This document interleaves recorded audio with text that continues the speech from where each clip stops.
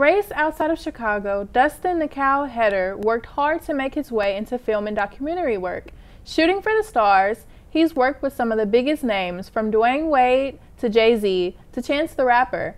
And now, one of his films, Shot in the Dark, has aired on national television.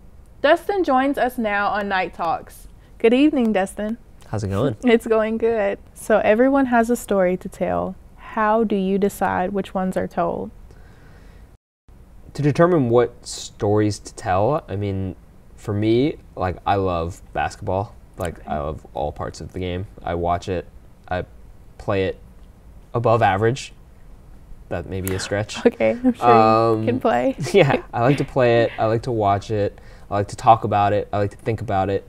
And that passion I've had for basketball has existed since I was a kid. You know, I grew up in Chicago while Michael Jordan was, like, being Michael Jordan. A legend, yeah. So that was like an easy entry point for me as a kid. And then I'm also passionate about the city that I'm from. You know, the complications and the challenges the city faces, but also what I find to be all the inherent beauty in it that I think a lot of people overlook. But yeah, my thought process in sort of making something and deciding this was the story I wanted to tell, it's like, I felt like if I could translate my obsession with basketball, which is like endless, if I could translate that into like a 90-minute movie and then have someone that doesn't really care about basketball sit down and watch it, then I've done my job, you know, and they can just feel a bit of what I care about for at least, you know, a seat on the couch while I deal with my obsession for the rest of my life.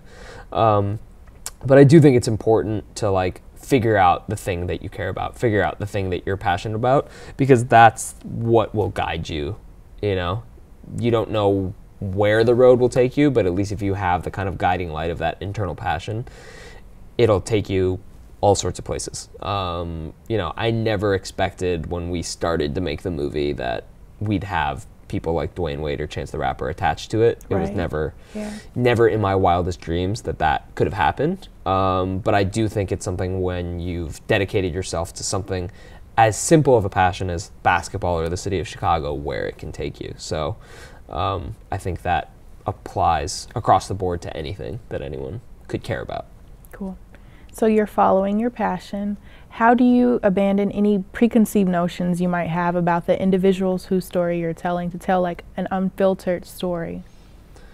That's also a really great question. I mean, for me, it's always a matter of like taking a humanist perspective in the filmmaking. Yeah. By which I mean it's like really easy, especially when you have a camera, to like look down on someone pedantically and think that you know everything about them, or the alternative side that you see in a lot of sort of more, I won't name names, but other types of filmmaking is you look up at them and you sensationalize it and you make it something it isn't. But then I think the reality is that like everybody has a mom, everybody's got dreams, everyone's got hopes and fears and anxieties and concerns. And if you can look at someone on that level, at the eye level, you know, not above or not below, but really honestly at eye level, you can connect, I think, with anyone, you know, across any kind of cultural, language, anything. It applies. What was the question?